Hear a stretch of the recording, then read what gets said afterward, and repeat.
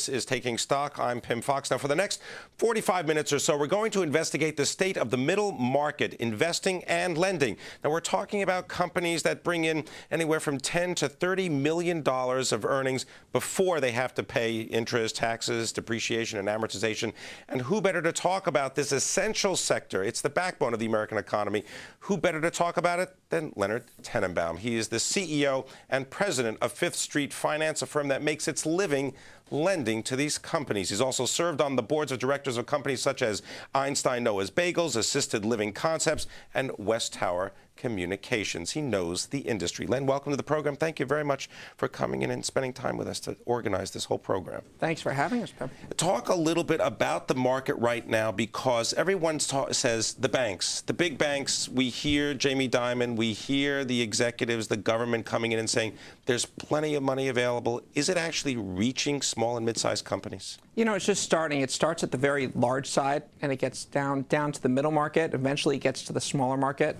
So it's just starting to hit it, and the way it gets there is through us. So Wells Fargo gives us a credit line for $50 million.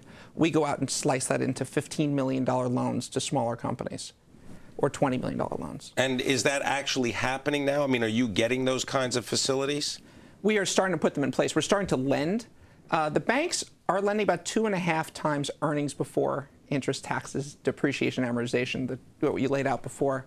And they used to lend 3, 4, 5 times. So they've still contracted their lending, but they are lending to an extent. But there used to be other players in the market too, right? Because it used to be a situation where everybody wanted to get into this business. So as a result, prices were pretty rich. That's right. There were a lot of other players. Allied Capital just got bought by Ares. They used to be one of the bigger players in the market.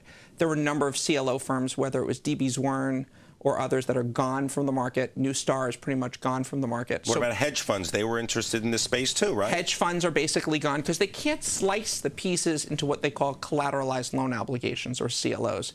That is basically still gone from the market. It may come back, but not yet. The loans exist, but the actual marketplace of buying and selling them, that's no more. And the demand for loans still exists. And so what fills that demand? What fills that middle market void? And that's what some of the BDCs are able to accomplish, like us, and some other ones that have capital can start filling that void which exists in the middle market, because M&A activity is coming back. Talk about the sort of definitions, because when you mention the middle market, there are a lot of ways in which you provide financing, because it's not just one loan fits all. And we're going to talk about covenants in a second, but what about, let's say, a first lien or a second lien? What does that actually mean for a company? And many people don't understand this, so this is a very important conversation, and one that everybody should pay attention to if you're going to invest in the business development sector. There are first lien loans, which mean we have a first claim on the assets.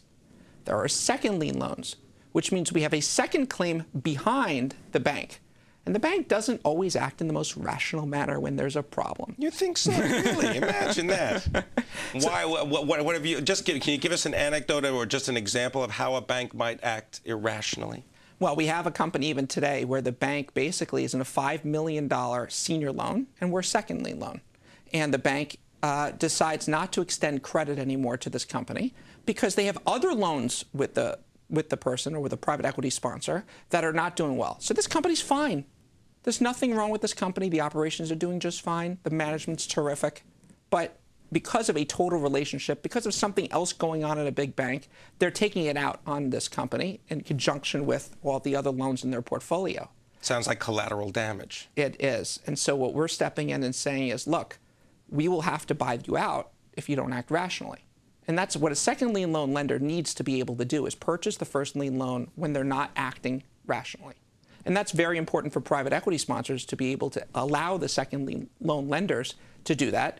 And it's a good thing for us partners to be able to do that. And you've got to be in on the daily business and the operation of the company in order to participate in that way. Absolutely.